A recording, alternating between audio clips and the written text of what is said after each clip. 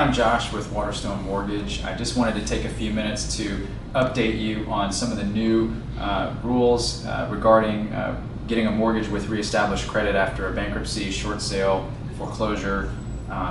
There's been one really great change recently regarding a conventional loan, where if you had a bankruptcy discharged and you included the property in the discharge, you now can, your 4-year waiting period starts from the bankruptcy discharge date, not from the deed transfer date, which typically happens in a lot of cases years after the bankruptcy was discharged. So for example, if you had a bankruptcy discharged 4 years ago and the property just sold last year, under the old rule, you'd have to wait 4 years from last year. Whereas now, as long as the property was included in the bankruptcy, you can qualify for a home now if your bankruptcy is 4 years old.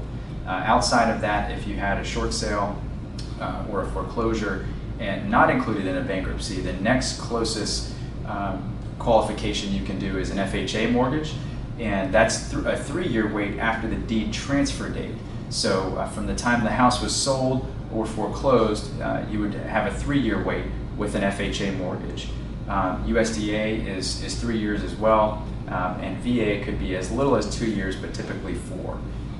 So if you have any questions about if you qualify or someone you know would qualify for a mortgage today, there's lots of different ways to get qualified for a mortgage. So if you have any questions, give Charlie a call or give me a call, and we'd be glad to help you out. Thanks a lot.